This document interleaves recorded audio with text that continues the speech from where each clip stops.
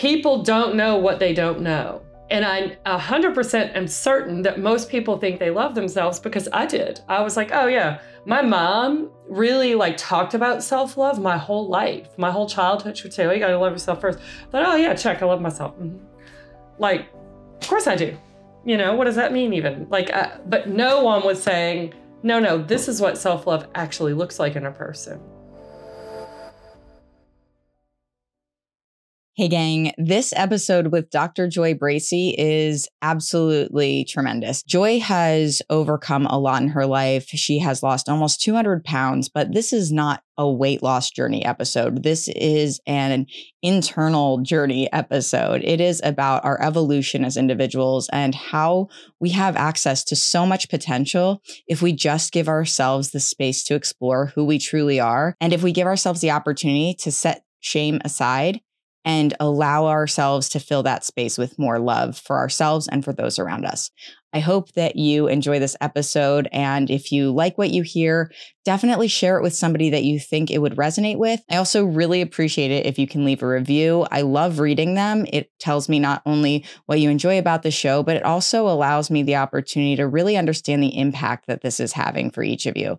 I can't wait to hear what you think. And for now, let's dive in. So one of the things, like I had revisited, like I said, kind of the conversation that we had when we had first spoken. And there are so many good things that came out of it. I think a 20-minute intro call turned into almost an hour and 15-minute conversation. And no surprise, you're an absolute delight to chat with, but you also just have so much insight. And I feel like, you know, the thing that we had kind of come around to, and I think could be a great place to start, is with the inner critic. Like we all face so much criticism from ourselves that is embedded at an early age and sort of perpetuated until we draw the line in the sand and are like, enough is enough. Yeah, I love it. That's where I started. So I think it's a great place to start at the beginning. What was sort of the catalyst for you having that moment of recognition about your own inner critic and your need to change it? So I didn't organically notice mine or think that I had one. I sort of felt a calling for a while to host a women's retreats, to bring women together, talk about a topic. But in my mind, I have a doctorate in executive leadership. I've been working in the addiction field for 20 years and I'm a therapist, but I'm like, I don't have anything to teach. Like, what am I going to talk about? You know what I mean? Like, I don't know. Well, we make the assumption that everybody knows what we know too, right? Like you have a lot of information based on what you just said that I guarantee you many people don't know.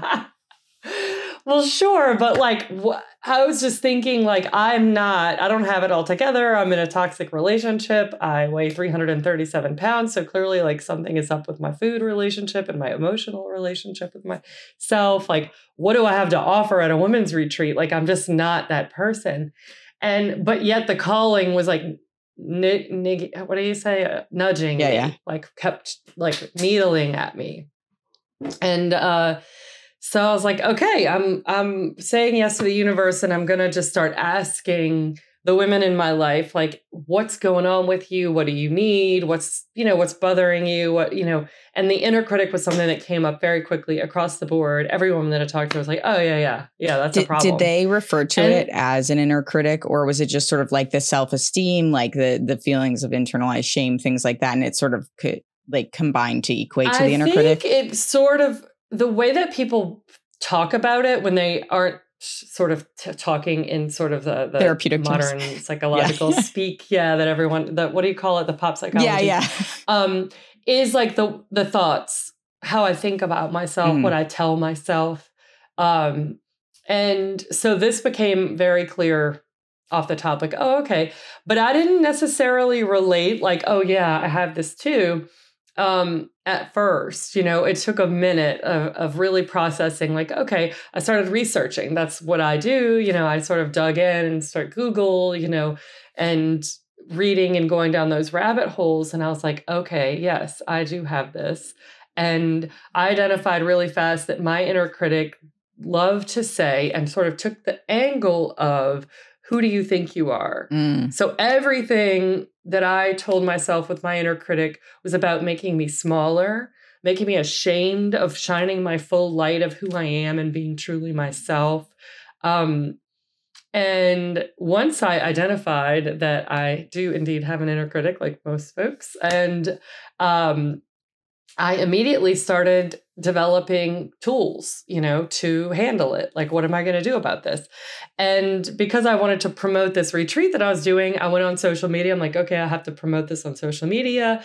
I was just going to make memes, like with words, I wasn't going to make any videos. And then I was like, oh, okay, if I really want to get people's attention, I have to talk to them. So then I started making videos, something I never aspired.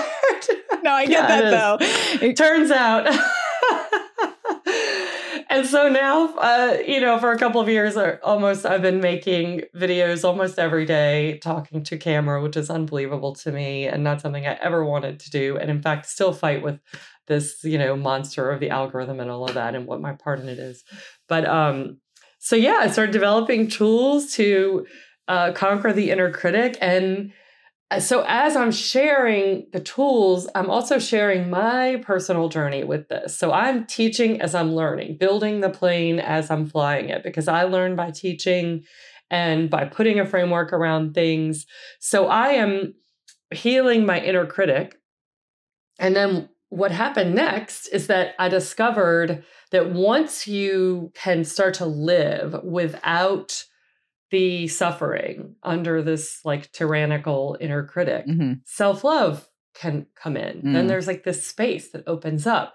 And this was just what happened for me. And I was like, oh, okay. So then I began to talk about self-love. Like, what does this look like? We aren't taught it. No. And so that's kind of the progression. And then once you develop self-love, then your universal guidance, your intuition, your spirituality has this like huge opening, and you're just so much more in tune. And so then the magic really begins to happen. So then I'm, now I'm a professor teaching self-awareness. It's so weird. Like, and mindfulness and meditation and all this. I was never an expert in any of these things. And just a week, and a half ago, I'm literally meditating in a cave at the top of the Himalayas. Like, I don't know who I am. I really appreciate that though, because I think it's a testament to the need to be open to what life might hold for you. And I'd actually gone through some of my old like things that I'd written, episode quotes, things that I'd said, just kind of being like, is there anything, I'm sure there's something worthwhile in here. What things can I make into posts or something like that? And it was like this one yesterday that I had pulled out was, I've learned that there's two types of people in the world. The type of people who see life as a series of endless possibilities, and the type of people who see the life they're living now as the only option they have. And I feel like when I was trapped in a toxic relationship, partly of my own doing, right? There's accountability there. I was under the belief this is my life, right? But like your life is so much more than everything that's sitting in front of you, around you, that you can witness actually tangibly. And your comment about they don't teach us self-love hits so hard for me, because it was the recognition that I didn't even like. It was uncomfortable for me to say I liked myself, let alone to say that I loved myself. I kind of thought it was corny. And I was like, or like, God forbid you start saying what's good about you. Like, what do you like about yourself? Oh, goodness gracious. I can't do that. Yeah. And so I think it's a really important point to make, because people, there's definitely more now. There's more content now that's promoting that healthy school of thought. But again, like, this is not what, as an older millennial, that wasn't at the forefront of the conversation. Like, this emotional intelligence, this self-love, this desire to help people cultivate the self-love through, introspection, seeking a deeper sense of purpose, seeking a deeper understanding of yourself. This is all fairly new in terms of like Western dialogue. And I say it that way because I listen to a lot of philosophical things, Ram Dass, Alan Watts, Michael Singer type things, where this isn't new. It's not new. It's just that we've been in denial of something that would really help expand our collective well-being and our collective consciousness. And Absolutely. I feel like when you realize that you have some semblance of control over it, because we don't have full control over anything, like that's just the breaks. When you realize that you can actually shift your perspective, you can create more love, abundance, safety around yourself, that like really, as you said, it's such a game changer. And I think it really puts a new light on what your potential is, because that inner critic, as you said, is like, who do you think you are? And you're like, whoever I want to be. Yeah. Yeah, exactly. And that sort of it's like the cork on the champagne bottle. Once that was addressed and I released that, it was like everything else flowed from there. Yeah. And I want to back up to something you said, because like, yes, there is more of a conversation around self-love. But let me just tell you, because I've been trying to build a following on social media purely because I literally make no money from any of this, from the podcast, and not a dollar. And I put a lot of time in.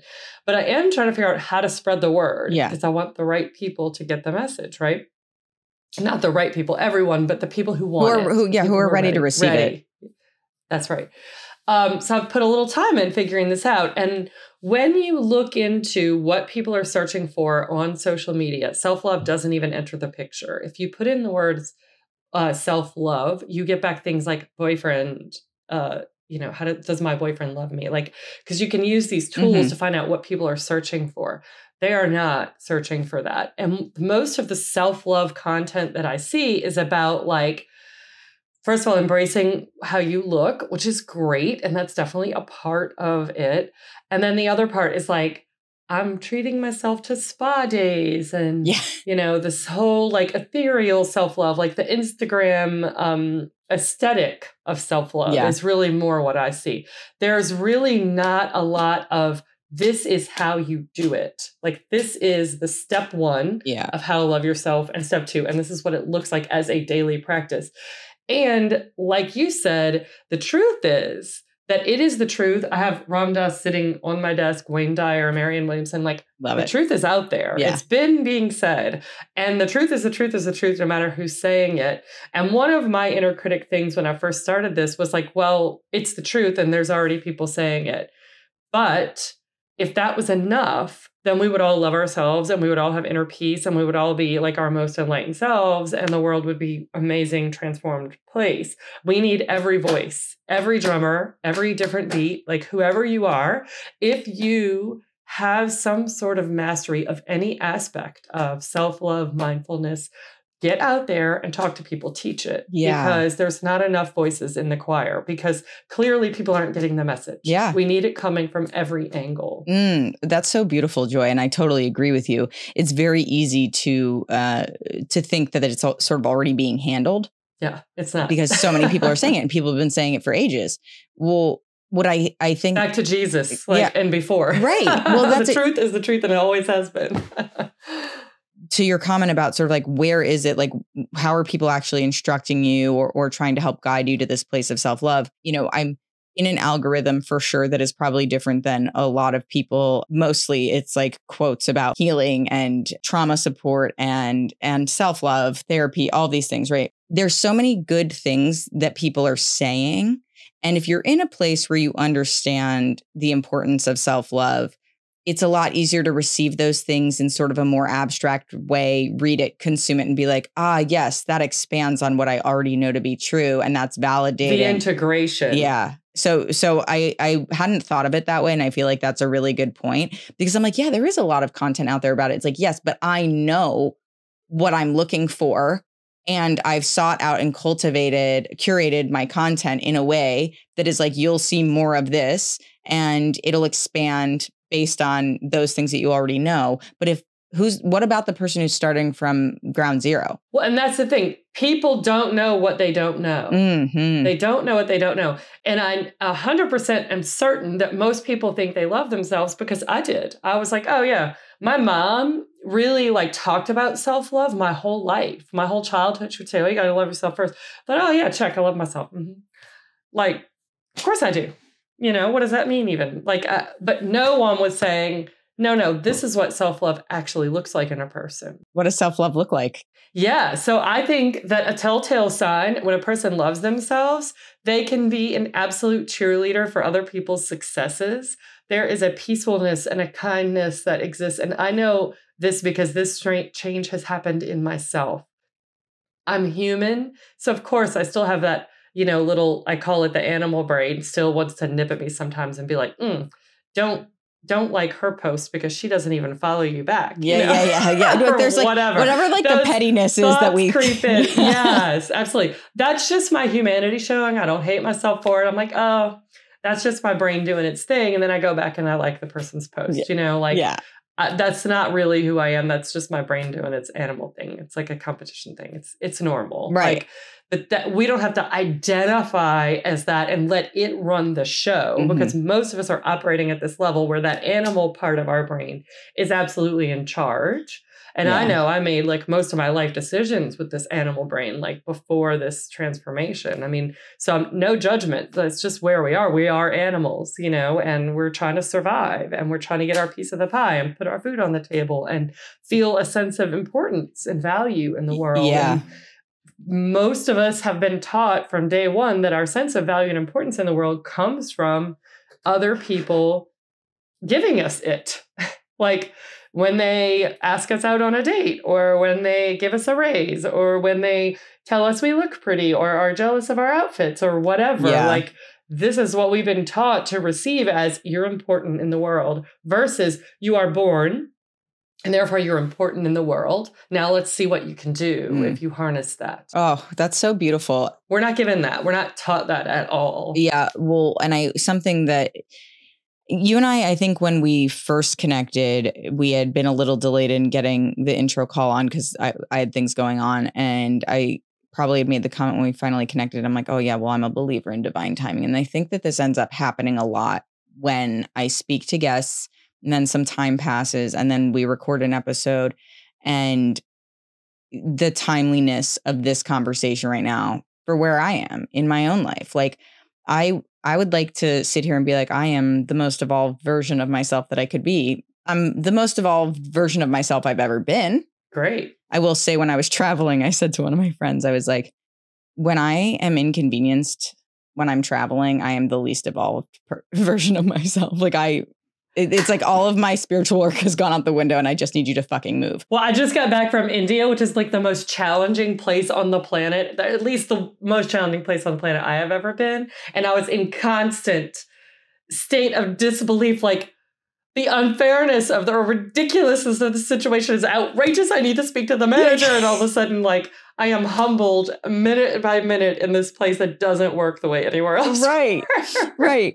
And so I totally relate. I really appreciate too, because I mean, I've definitely had some friends who've traveled to India and have explained sort of the complexities of their travels in that. And especially like when you're coming from North America, and we have a lot of things like expectations, even just like I was in Mexico and it wasn't like we went to and from the airport to the resort. Like it was very fleeting, but there are these little things where you're like, this isn't the way that I'm used to, or I'm just sort of perturbed because something's not going at the pace I want it to go. Or like, why would you do it this way? Yeah. Well, I think that's part of it, right? Is like, but you said, you don't know what you don't know. And I think we operate under the assumption that people have the information and the abilities that we have in life and in locations. But when I think about like the aspect of sort of that personal evolution and that self-love piece of it, it's very hard to sort of look at yourself and praise yourself for who you are and how you show up in the world if you don't really even know who you are. Like so much of what we struggle with is, you were saying, like, sort of we've been conditioned to want what other people want because it's trendy or because it's cool or because or to learn things that are important to other people but might not be important to us. Like just even the education system, it's like it's all sort of slanted to cater to like what getting everybody to kind of be the same, when in reality the benefit to every human is, as you said, like being born and showing up and doing the thing that is for you is what's ultimately going to propel us forward. And this is sort of a long-winded way of getting back to that and saying that importance, that awareness of yourself and the impact that you have. Like, I was in the shower yesterday having this moment of like, what am I doing? Like, what is, like, I have, so much passion for this podcast and for the people that I get to speak with. And to your point, it's like, it's not my main source of income. I'm not passionate about the things I was doing to make money before, but I also need to make a living. And I had to be there with myself for a second and be like, but it's not nothing. Like, it's not nothing just because it's not the source of your, financial well-being. Like, think about how many people you've connected with. Think about the conversations that you've had that have impacted you, that have impacted guests, that have impacted listeners, and then the ripple effect of that. And it's like, I just had to be like, it's not nothing. It's not nothing. And we look at our lives and we pick things apart and we're like, well, because I'm not this or I'm not that, I'm nothing. You're never nothing.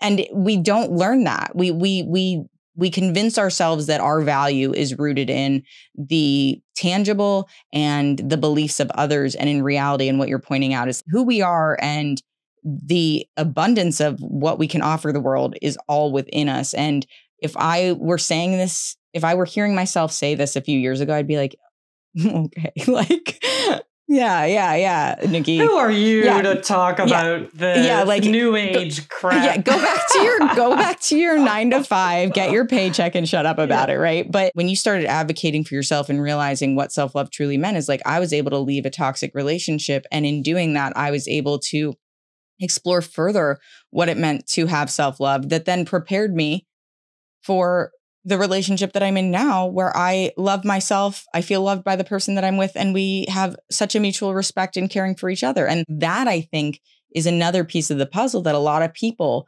lose sight of, how important self-love is in contributing to the relationships that you have, whether it's romantic or otherwise. For sure. Yeah. Your relationship is like a mirror for you. I had this man that I met and we would have been great together. Like, I knew intuitively, like, this would have been a great situation, but he just wasn't ready. And he said, I have more work to do. I'm not ready. I have to heal this and this. And I said, you do realize that there's some healing that can't be done on your own, that you have to do it in relationship to another person. And I'm speaking as a single person, and I'll probably be single for a while because I have not had the freedom. Like, I think this is my freedom era, and, being responsible and accountable to a partner is not in the cards right now. Well, you have children too, right? Yeah. Without having children, there's a lot of space for me. But I know that my friends who have young kids, we were on vacation. My friend said to me, like, I feel like I want to be more, conscious of things, but I have 3 young kids. Like, when? Yeah. When is this happening? Yeah. It's I have 4 children. So I'm trying to harness and also redefine what freedom means. A friend that I met in the Himalayas, he How great is that to say? The other day about, so amazing. Whose life is this? Yeah. Like, we were talking about this, like, what does freedom really mean? Like, what does that mean? And it doesn't necessarily mean that I can traipse around the world and do whatever I want, wherever I want, But anyway, to say, in relationship to another person, the people that are around us, whether it's your primary partner, your children, your friends, your coworkers, they are mirrors for you. Those points of discomfort when you're on vacation, those are your little, like, beep, beep, little pings from the universe that say, here's a place you can look. Here's this discomfort you're feeling. What's that about? Go there. Go in on that. And healing the inner critic, like, to sort of go way back to the beginning of this, healing the inner critic, like, that's how you do it. You, like, hone in on those spots. So, like, for me, when I'm scrolling and I hit a person who I'm always because I have this, like, community of creators that I'm in, right?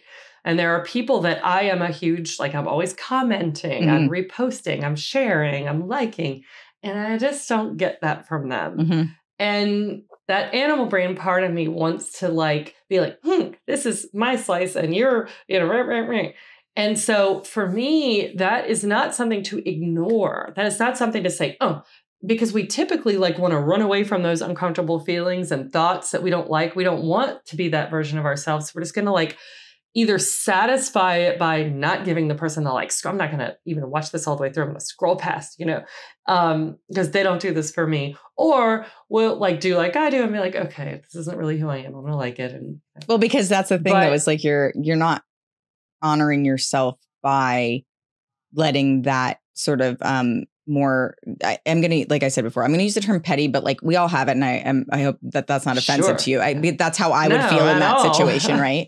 It's like, yeah, it's petty. But, absolutely. But it's like, if the content was good and I do appreciate it, then why am I not doing it? Right. That's right. I'm not honoring who I really am and what I really like. It's like when I would say I didn't like pop music just to spite the fact that I was like, damn the man, I'm not conformist, not like this. And then I'm like, maybe I do like some Taylor Swift songs. Damn it. But my wife says to me, she's like, but like, who is that benefiting for you to be like, I don't like pop music? Because always we need to ask this question, right? Who benefits from me thinking this way? Wait, you're worried about being judged for liking it, so you're going to deny yourself something that you enjoy. That's right. And I was like, oh. And so, but those points of discomfort, like when I'm hitting that person who makes me feel not valuable because they don't support me the way that I support them, that is the universe saying, hello, you're not all the way there. Like, look here, look here, look here. Or when I'm in India and I discover that the cultural norm, especially for women, is to push your way to the front of a line. There's no respect for a line, and I'm very justice oriented. So fairness is important to me. And literally I will be at the back of the line all day because people like push their way to the front. Like this is how they do it there. Yeah. Okay. Like I am the bad guy for getting upset about it. They are the normal ones for doing it. Yeah. Okay? So like this is the universe saying, Joy, this justice orientation you have, what's that about? Why do you care so much about fairness? You know the world isn't fair. So like these are the places where we go in, we dig in on that. We say, oh, and if we are not in relationship to anyone, if we isolate ourselves from our friends, if we don't have a partner, if we keep our relationships on the surface level, we don't get those as much because other people are mirrors for us. They show us where those little points of discomfort are so that we have the little breadcrumbs like Hansel and Gretel of where we can develop ourselves. Where can we free ourselves of these entrapments that keep us from being our full, shiny, beautiful, amazing selves? Yeah. And so those are none of those things to be ashamed of, because often like when I feel that way when I'm scrolling or like have certain people that I feel this way about, I'm ashamed of that. It's a shameful feeling. Like Joy, who teaches mindfulness and self-love, is over here being petty on Instagram. Like what? Like absolutely not. Right. I love everyone. Yeah.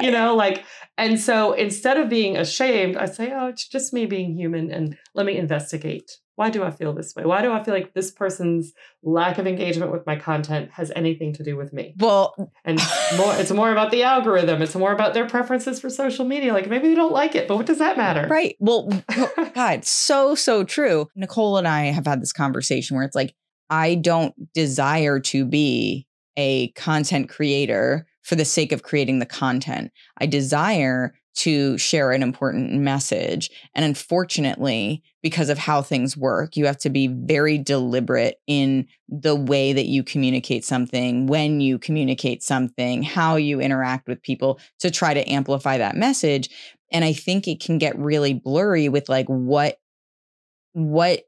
feels validating for you, because if you're not getting the views, if you're not getting the likes, you see other people having that, you don't have that. It's built to like sort of sustain this lack mindset. When you have, let's say, a video that has 1,000 views on it, not even 1,000, let's say a couple hundred, people get stuck in the couple hundred algorithm or a couple hundred range. That's where I'm at. This happens to me frequently.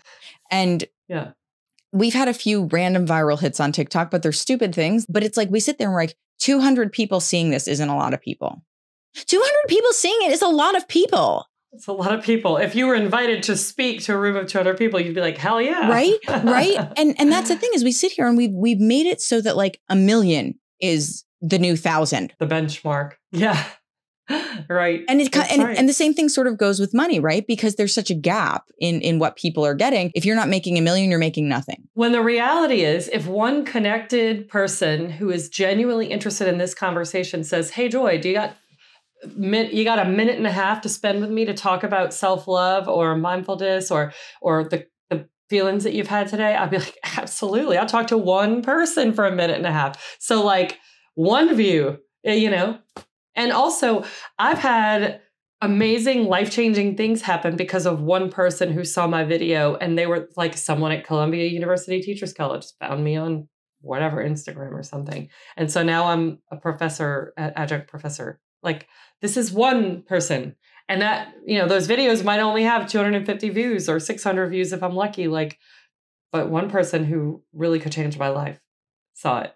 Exactly. So that's where we need to put the focus too, I know that you had obviously a big part of what you talk about and share is your weight loss journey, right? And so it's like people supplement with food, people supplement with shopping, people supplement with working out. There's such a variety of ways to be like, well, I'm not getting the validation or the love that I need. So I'm going to do this to make myself feel better. And at what point does, sort of giving yourself like a little leeway become a lifestyle, and it starts to erode, your ability to carve out that path to self-love. It's all about self-love, really. And I'm really blown away by what you shared with me during our original conversation about your weight loss journey. In particular, you had made a comment, and I had noted it down, that like food was love. And so I think coming from a place where you were able to learn that about yourself and transform to recognize that you needed that love to come from within, I think is like a really beautiful way of tying that conversation together. Yeah, sure. So, and that's a perfect example too of looking for those points of discomfort, those things that you're ashamed of about yourself, the things that you don't even want to think about. Mm-hmm. So for me, I would say there were times where I was making really healthy food choices, but because I had the disease of obesity, my body was maintaining a very high weight. And there were times where my relationship with food was really messed up, and I would save food that I don't even really particularly enjoy, like packaged, like little Debbie cakes and things like that. I would have a stock of them in my office drawer in case I need it. Mm. And I would feel very anxious if I went to work without any sugar in the drawers. Interesting. And so this was how I lived for a very long time. And even like in childhood, I felt this way, like anxiety if there was no dessert in the house. And this was something I was deeply, deeply ashamed of and did not want to think about and didn't think about. Like, I didn't want to actually like bring that up and like process it and be like, gee, let me acknowledge the fact that this is happening. And it was ruling my life, but I would not really actively think about it because it was so shameful. And in order to figure this out, now I weigh I've lost almost 200 pounds. That's amazing.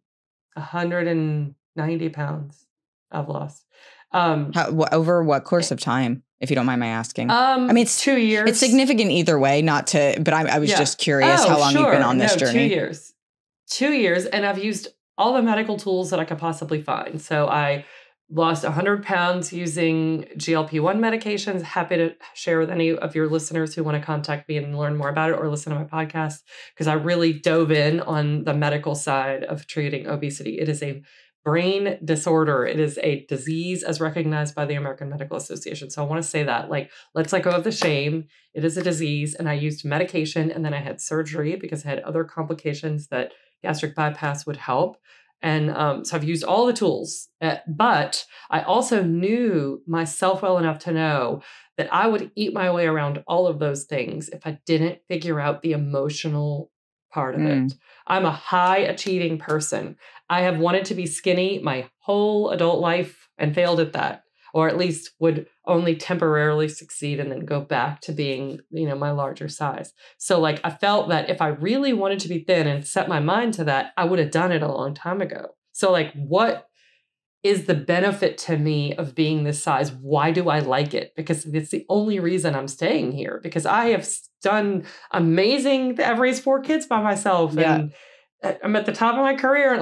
I would have done this if I really wanted it. I was determined to get to the bottom of it. And as I said, I learned by teaching. I was like, if I'm going to get to the bottom of this using, I'm a smart lady, I'm a therapist, I'm going to put this on a podcast and share it with others because it's hard. Yeah. So hard. Something I didn't even want to think about for, 25 years of my adult life.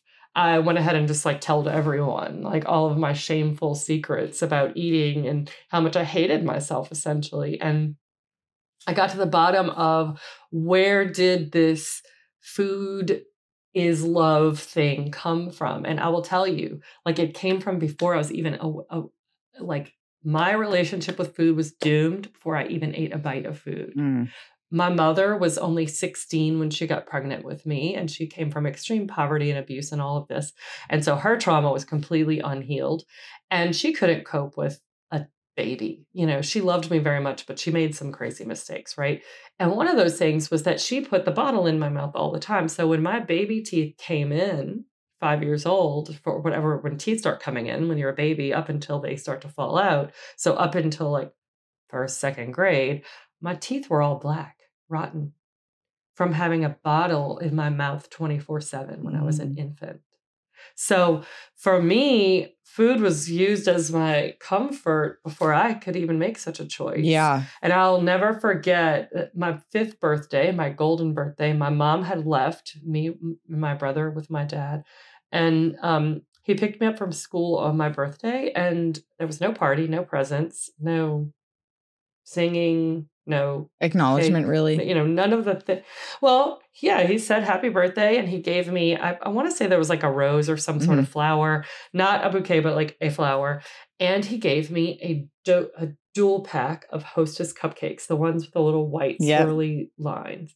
And we were very poor. And he said that I could eat both of the cupcakes. And I did not have to give one to my brother, because in my world, like if we were given a Reese's peanut butter cup pack, I got one and my brother got one. So this memory, which sounds so sad and terrible for a 5-year-old little girl to be basically like her birthday ignored, it's a happy memory because I remember being elated about these cupcakes. Yeah. Like I got both of them. I could eat them both. I didn't have to share. And I loved them, And so by 5 years old, it was embedded. And my brain was already wired to reward me with feel-good feelings for eating sugar. And that is something I was so ashamed of, but like, hey, like actually it has nothing to do with me or my personal strength or my willpower or it's just like brain crap. Like people don't understand. Like now being in addiction for 20 years, I can tell you that's just brain science. Like that's how we are made as animals to keep ourselves alive, is that our brain says, oh, we're getting some good stuff from this, and we're going to go ahead and reward that a lot. So you keep doing it, it's keeping you alive, because our brain doesn't actually care about our happiness. Right. Well, and also I think it's important to acknowledge that these companies who ultra process foods, like they're working with craving scientists. They're building They're building products with the intention of getting you addicted to them, which is like a whole separate conversation. I think about that memory that you just shared, and I really appreciate the vulnerability of it. I think it's very touching in a lot of ways. And the thing that really stands out to me is imagining what it would be like to be 5 years old and have this excitement of like, this is all for me, right? And I think you can sort of remove the fact that like all these other things didn't happen and just think about how like significant that moment was for you. And it wasn't even entirely about the food, but it was like the representation, as you said, of what the food was, and this moment that you shared with your father, and a moment that made you feel special and validated. You're so young, like you have no idea how that like one tiny thing, seemingly tiny thing, but very significant thing, is going to impact you for the rest of your life until you address it. Right. It's mind-boggling to know how many of these things in our lives have happened and how many of them we don't remember that are impacting us, right? Because it's not just the one thing that you remember. It's all of the things that are happening that you don't even recall. I mean, was just spending time with my friends from college and they're bringing up memories from 20 years ago. I'm like, I don't remember that. I'm sure as hell not going to remember what happened when I was 3. And the only reason I know about the baby bottle thing is that my teeth were blacked out. And then, as an adult, I'm like, hey, why were my teeth black? Yeah. Like, what was up with that? And I learned baby bottle mouth, It's like, I don't remember it, but it shaped my whole life. Yeah. Well, so in terms of like navigating your relationship with food and also your weight loss in particular, was there a moment where you started to feel like you were hitting the other side of it, where it felt less about shame and more empowering and motivating for you to keep going? You mean like less about not feeling bad and more about embracing, like finding the good? Yes, Is that what you mean? that's a great way of summarizing what I was attempting to say. Yes. Yeah, I think so. I think this does happen. I think I'm in that phase right now. I think because at some point, not everything has to be about your trauma and your healing and fixing the broken parts and all that. It can be fun and interesting, and you can laugh at yourself. Like, I'll give you, like, back to the meditation cave. I had, India this trip was the most amazing, and I love India. I love the Indian people, and they taught me so much. And when I got there, I'm by myself in this Himalayan town, like in this completely foreign place. And when you ask people a question, it doesn't matter how important your question is. Like, you could be saying, which room is my room? Or is this bus going to come? Like, really important stuff. Mm-hmm. Okay. You could ask a question. And most of the time, the answer is this. Like, excuse me? And so for the listeners, they like wave and nod and look at you like your question is unimportant. And it literally, like, that is what they're saying. And I was in this meditation cave after a week in this place, and all of a sudden I start cracking up laughing, which is totally inappropriate in the space. I ended up getting kicked out of there for a different reason, but that's a story for another day. I did get some good meditation time in before I got kicked out. But because the explanation of this gesture, this waving and nodding to really important questions just settled on me, like the knowing about what that's about. It literally is them saying, your question is unimportant. They're saying, go as you will, and it'll be okay. Like, you'll figure it out. Like, you feel like this is important, but actually, if you just keep moving, things will be as they should be. Right, like, but is the bus coming? Right. You don't need to know, because you'll either wait for the bus or you'll not wait for the bus. You'll find an alternative mode of transport. You'll get where you need to be. And like, this is the way of the Indian people. They often say, be like the water, that you will just fold and flow and go into the crevices and move as the water does. We are not going to fret about whether the bus is coming. We're just going to keep moving to get where we need to go. And I can't remember now. Oh, the cave. And so this was not a point of me going, oh, Joy, what part of you is broken and needs healing? And it's so serious and painful, and let's dredge up the path. No, I cracked up laughing. Like, oh, okay, like, now I get it. This has been very uncomfortable for me because I like answers and order. And it's not that there's something wrong with me. It's just how I operate. Right. And so things can be about joyfulness and curiosity, and making that switch from, like, yes, you do have to dig into your trauma a bit. You do have to think about those things, I think. And you have to want to heal. You have to want to heal, and there is going to be some pain points there. It's not all fun and games. And I don't think anyone ever finishes that part. Yeah, I agree. But so I don't think there's ever a moment where it's like, oh, okay, I'm healed up, and now I'm going to start embracing joy. Right. I think the things happen concurrently, but I think there has to be a mindset shift toward curiosity, toward openness. Like, what is the universe going to give me today? Like when we started our conversation, you mentioned something just about us linking up. And, I'm like, yes, I'm saying yes to the universe because I'm approaching with openness and curiosity. Right. And so I think when you do that, you're going to find the joy. You're going to find the humor. I can laugh about me scrolling on Instagram and being petty and bitchy about people that don't cheerlead me as much as I cheerlead them, because I'm a human being, and that's just like part normal, like, yeah, it doesn't mean that I have to like have deep like talks with myself about fixing that part of me. No, I just can acknowledge it, not feel shame about it, and be like, okay, well, that's not who I am, and just move on. Mm-hmm. So I think there's this like shift, but it's about openness, and it's about letting go of shame I think it's more like that, like the healing that you need to do. We're so ashamed of all the things that we did in the unhealed place that we don't want to go there. Oh my God, we don't want to look at it. Yeah. So then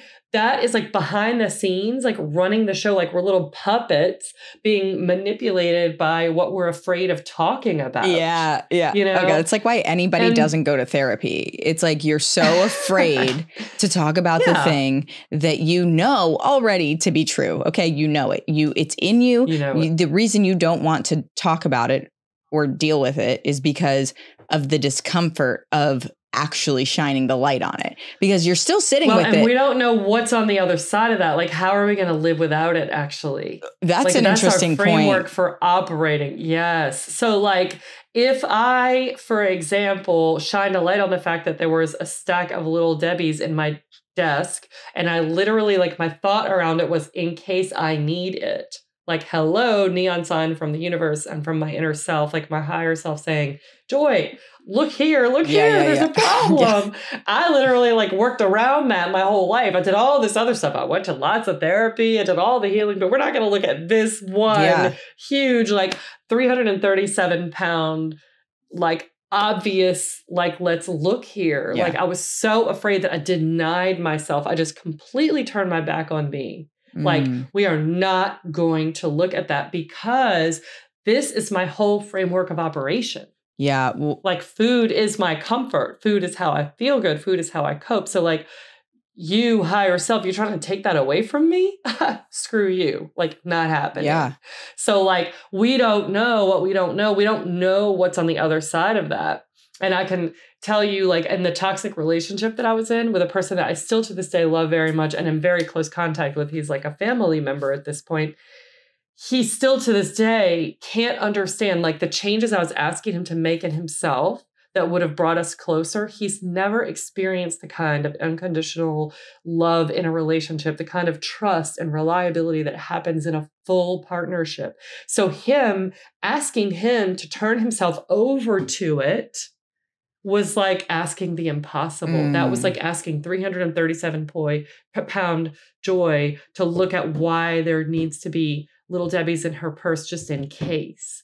Like, I was not ready to do that. I didn't know what was on the other side of that question. Yeah. So we often are asking of people to operate in a way that makes them abandon their entire framework of operation that they had without an alternative. Like, so it takes a certain amount of bravery to say, okay, universe, God, higher self, whatever it is you believe in, like, you got to have my back here. Yeah. Because I'm going to ask myself the question, I'm going to look there, but you got to promise me that there's something better on the other side. And that, if there's one thing that people take from this conversation, whatever it is you're struggling with, whatever is the one thing in your life that you're so ashamed of, that you're afraid to look at, the system that we're asking you, that those nice, like, Instagram therapy things are asking you to look at that you don't want to look at.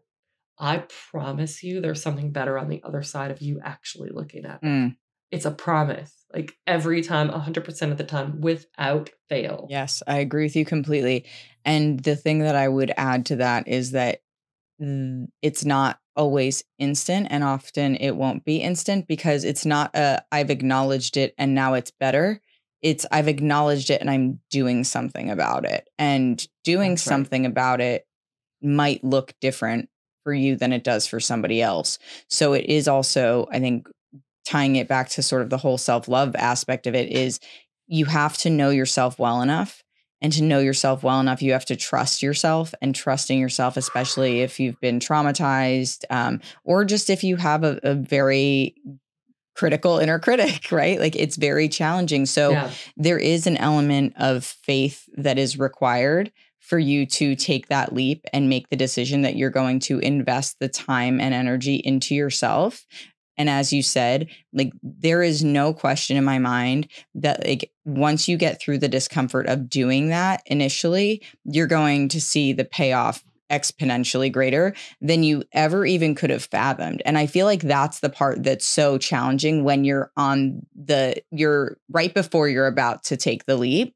You're going, well, I'm not like, am I going to make it over that massive gap from this side to that side? Like, I don't know. It seems pretty dangerous. And you see people over there and they're like, we did it. I promise you, it's totally possible. It's possible. Come over. Like, and you're like, yeah, but not for me. Right. And it's daunting because I do think sometimes when you see other people on the other side of it, that can also like make you susceptible to your own shame again, which is that they're there and I'm not. That's right. Oh, and when you relate all this to body image and weight, like it's never more true. Like for me, that is just like the point where it hits.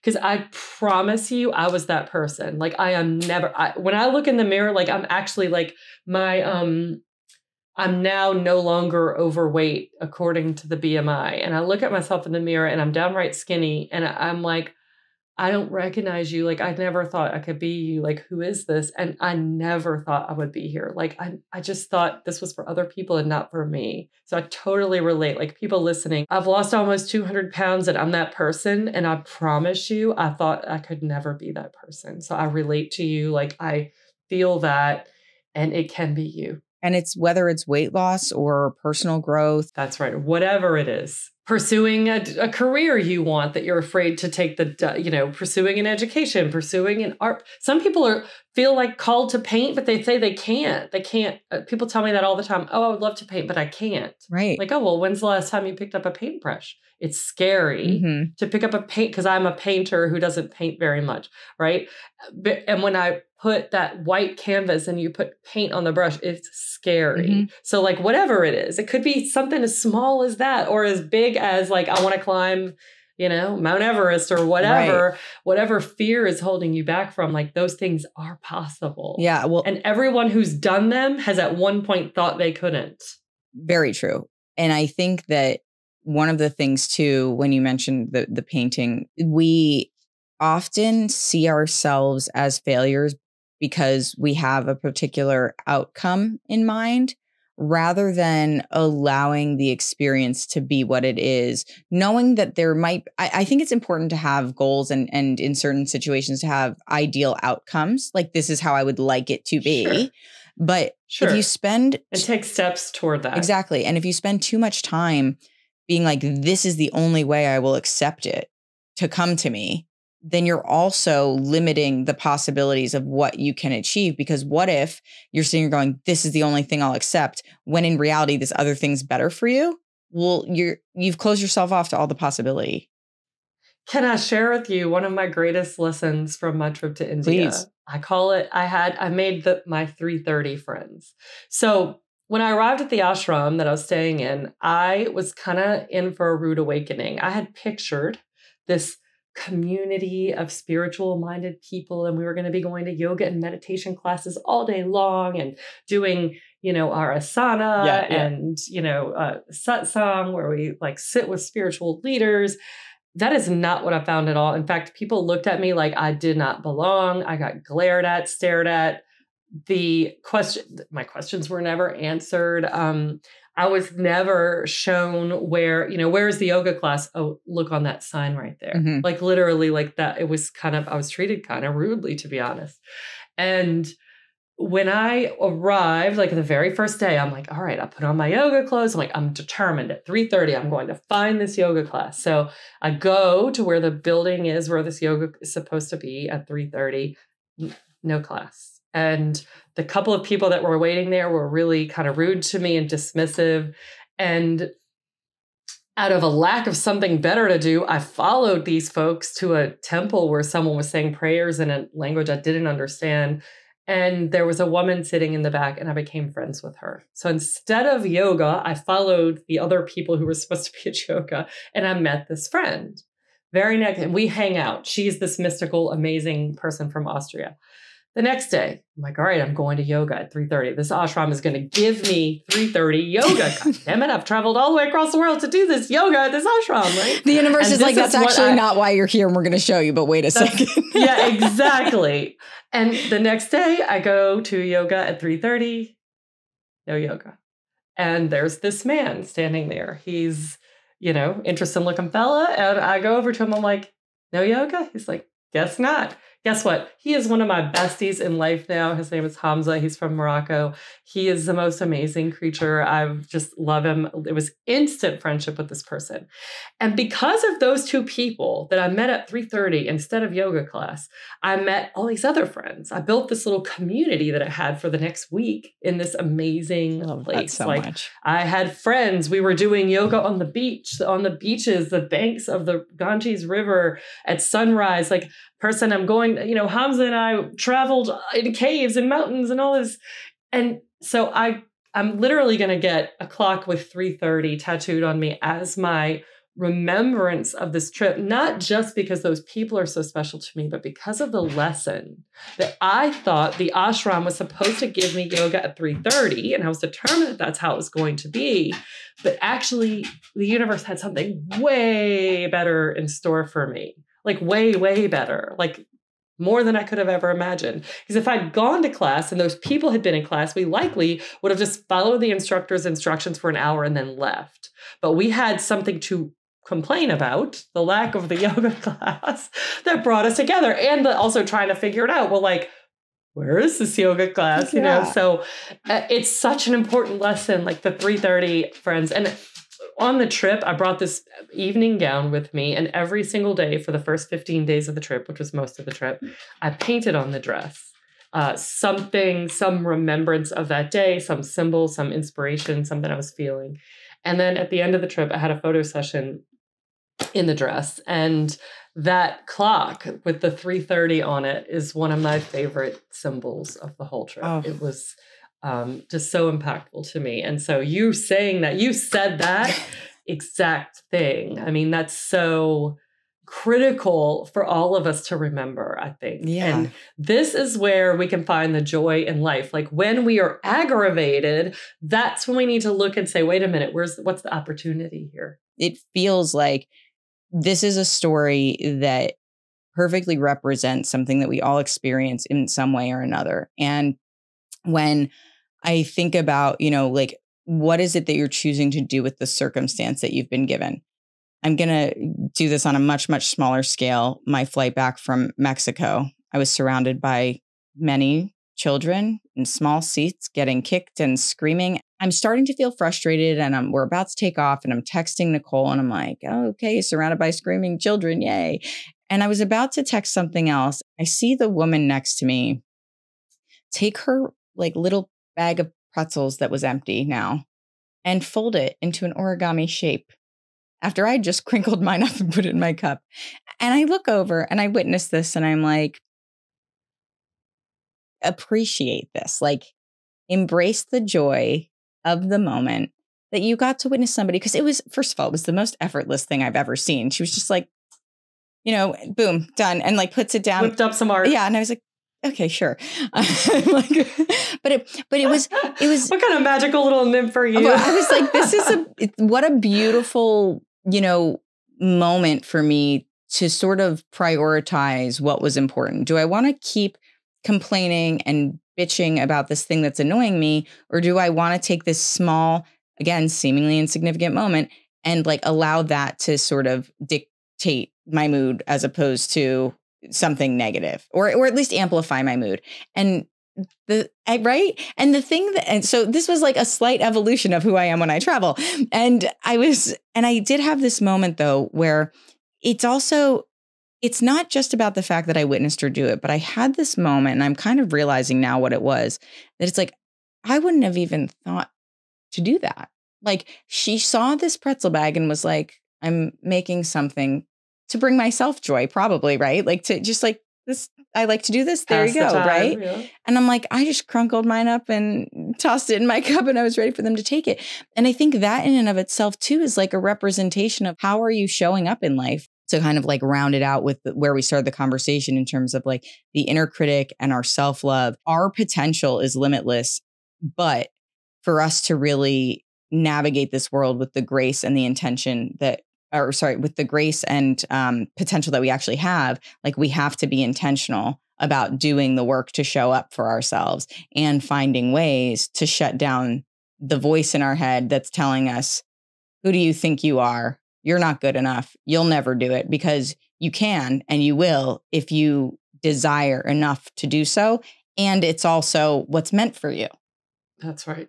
Yeah, typically those things that we're ashamed of are the things that are meant for us. We're just afraid. It seems so big and so awesome, and we just don't feel worthy of it. And so we, our brain does its thing, it plays its little tricks. Really, our brain is trying to save us from, like, whenever you have, so let me just give this one little trick for the inner critic healing.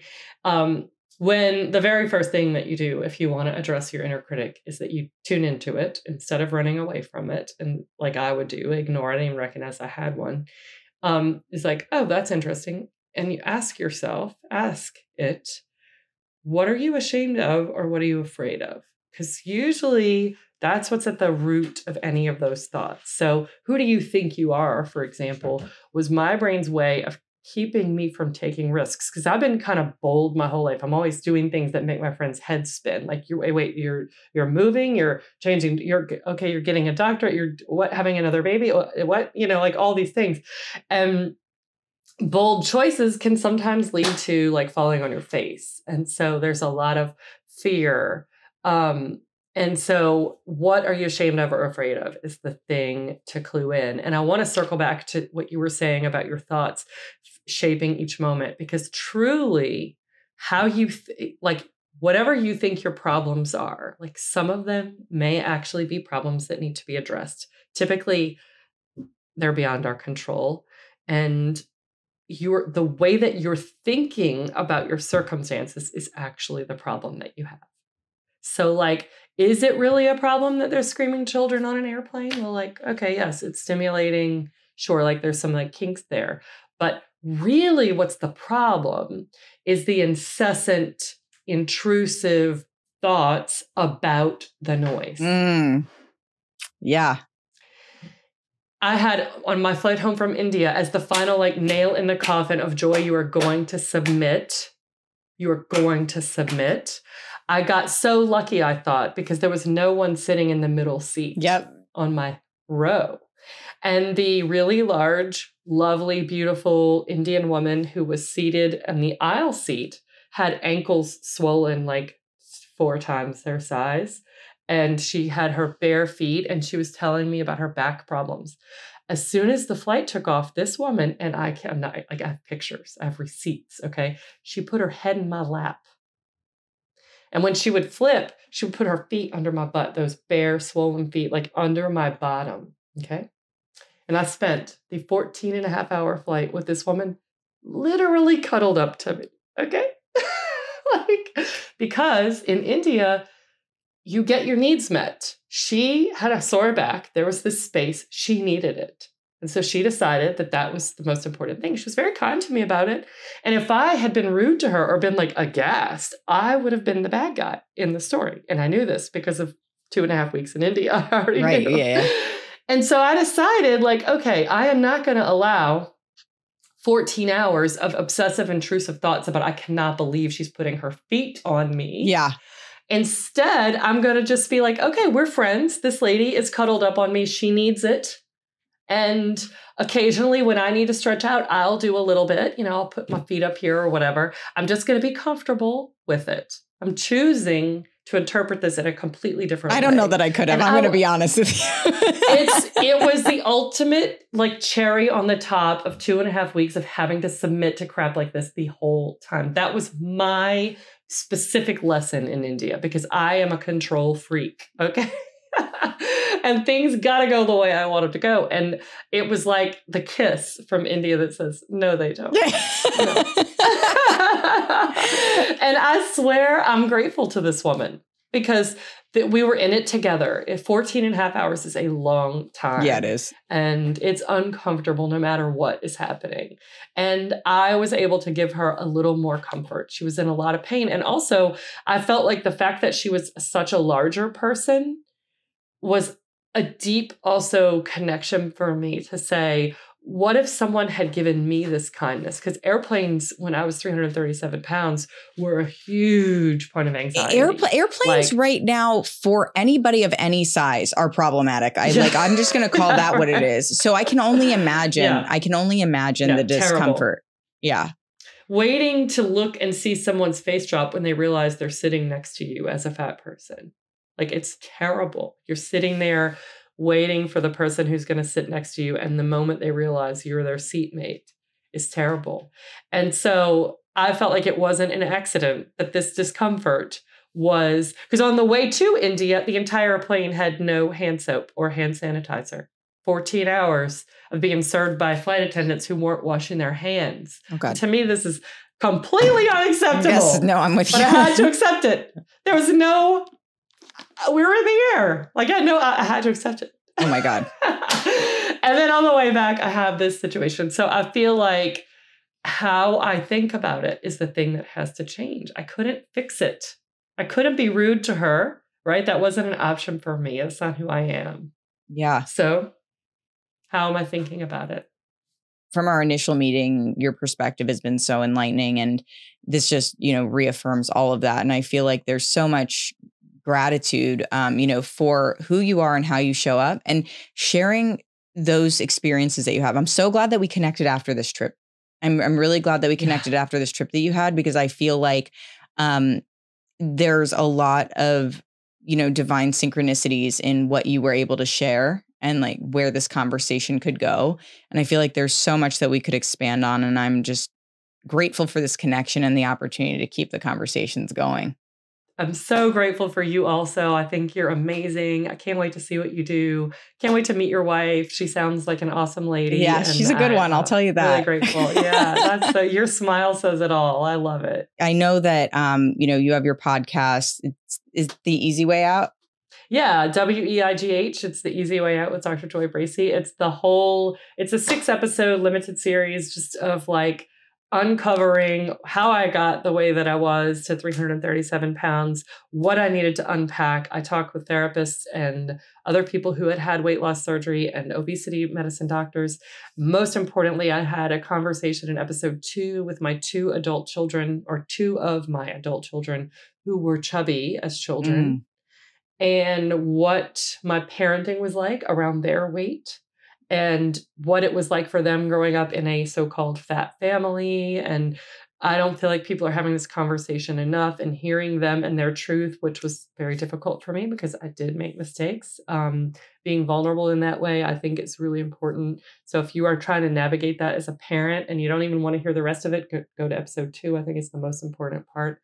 So yeah, there's that. And then people can find my travel adventures and self-love and self-awareness and all that on Instagram, TikTok, and Facebook, Dr. Joy Bracey. Amazing. Gang, that's all for this episode. Joy, thank you so much for being here. I appreciate you, and we'll catch you all on the flip side. Gang, thanks so much for joining me for this week's episode. I just appreciate your support, and it means so much to me that you tune in week after week.